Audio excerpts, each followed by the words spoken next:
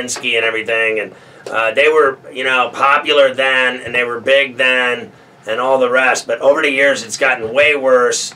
Once ESPN started carrying their games and airing all their games, and I mean, they've gone straight to, you know, every single game's on TV. I mean, there is not one game that isn't on that Duke plays.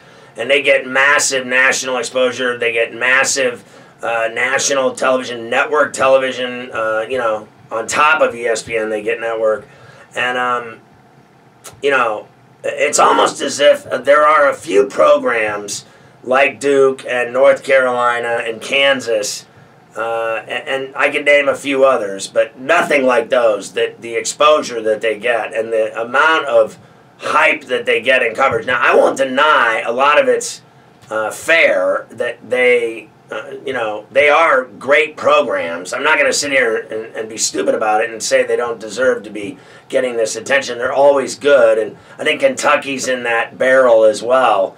But it gets to the point where, in my opinion, no one else even exists. They just don't cover any other teams. College basketball is really, frankly, in my opinion, it's almost become nothing but those teams that I just mentioned. Kansas gets as much as anyone else, you know, in terms of all their games are on TV as well. Like Villanova's #1 in the country. When's the last time you saw Villanova on TV? They're never on TV. Like, you'd think they weren't even a basketball program. Meanwhile, they're #1. Like, Virginia is great. They get on TV when they're playing Duke or North Carolina or Miami. Michigan State gets on TV, right? The other day, ESPN blew off Indiana Purdue and showed A&M and Kentucky because Kentucky gets so much juice. And they got screwed in that game in College Station. Arizona is always good. They never are on TV. Maryland gets on TV more than Arizona. Louisville gets on TV a lot because of Rick Pitino. Meanwhile, they're having sex with strippers at Louisville. I mean, let's face it, it's true. And God bless you. Good evening, Louisville. It's not a reflection of the city. They never show West Virginia. They show Iowa State, games and names only, right? Isn't that about right? When do they show Purdue? They got a great team. Do they ever get on television? Never. A&M, they got on last week. It's the first time I ever seen them. Xavier got on because they beat Nova. They never get on. Cincinnati gets on more than Xavier. I think people don't even know Xavier's in Cincinnati. I mean, SMU, they don't get on because they cheat. Notre Dame, does anyone care? I mean, Notre Dame had a really good team last year, Pat Connaughton, right? They don't get on anymore, but they still get on because they're Notre Dame, right? Texas, Shaka Khan is coaching them, and they're never on. Shaka Khan, Shaka Khan, Shaka Khan, let me rock it, Shaka Khan, let me rock it in your soul. I always have to do that, sorry. We love Connaughton. He should have taken the baseball money and been a pitcher. His NBA career is an absolute disaster. Good evening, Portland.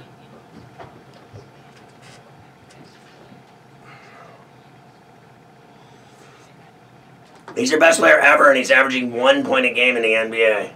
It's just a disaster. And we root for him more than anyone else in Portland. Right?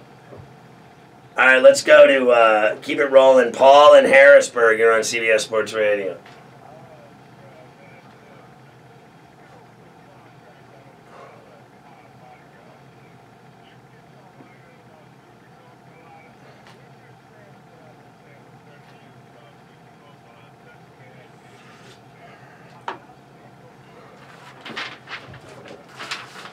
Right.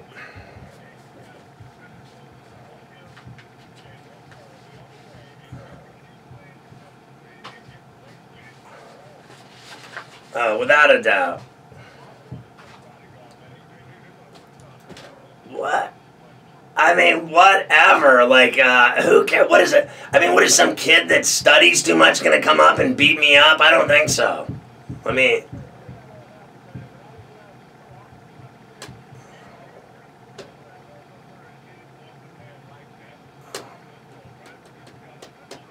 It's true. I love you, Paul. Good job.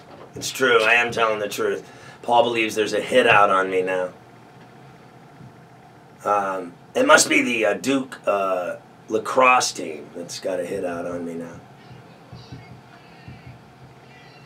Do they still have lacrosse there after that rape scandal? I'm just checking. Jeff in Milwaukee, you're on CBS Sports Radio.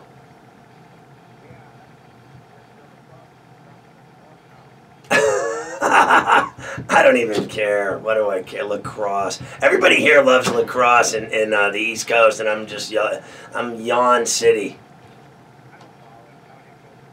I know they have sticks and they hurt each other and there's weapons involved.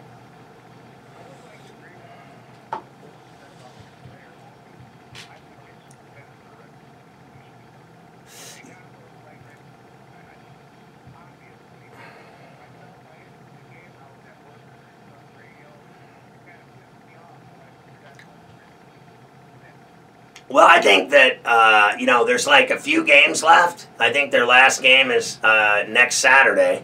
So I don't think that's the worst thing I've ever heard.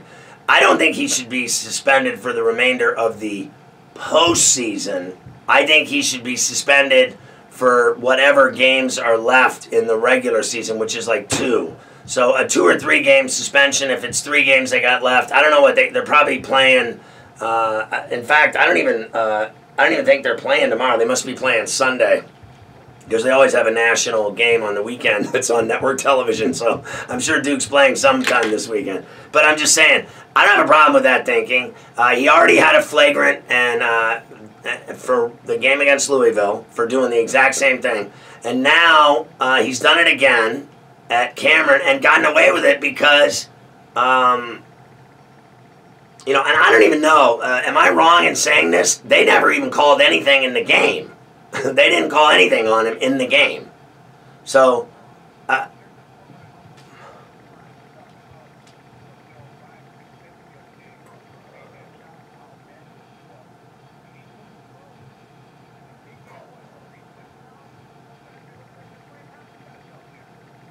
yeah.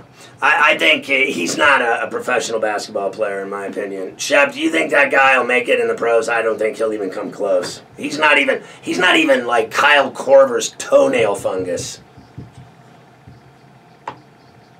He's worse. Trust me, the reason he's their leading scorer is because they have a garbage team this year. I don't care. By the time he's a senior, he'll score 25 a game, but I still don't think that makes him an NBA player. I just don't see him making it. That's just me right now. I could be wrong for sure. Gerald in Houston, you're on CBS Sports Radio. Gerald, what's up, brother?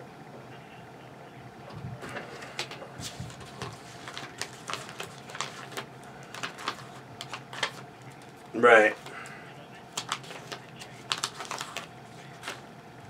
Right. Okay.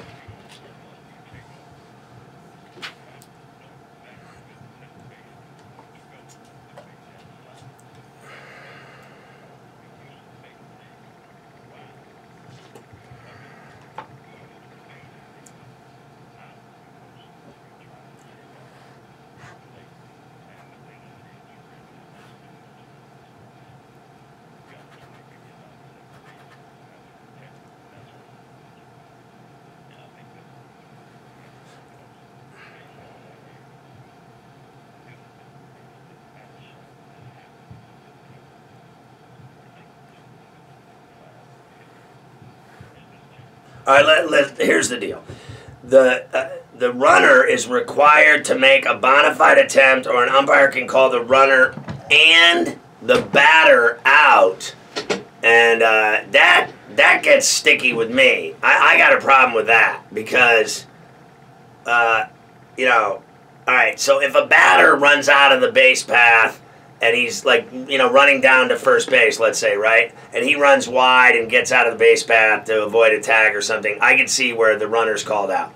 But when a guy is running to second and slides to take out, let's say, Tejada and breaks his leg, in my opinion, this is just me, I don't see what the batter has to do with that play. It's the runner that should be called out or thrown out of the game if he attacks a player with his spikes high and breaks his leg. Throw him out, or he's automatically out. But what does the batter have to do with anything? Not that I'm Mr. Analytics in baseball. I'm a pure baseball guy. Simple. What does the batter have to do with the guy running to second base and trying to slide into second and take out the second baseman or the shortstop? Well, you tell me, because that makes absolutely zero sense to me. I can't figure that out.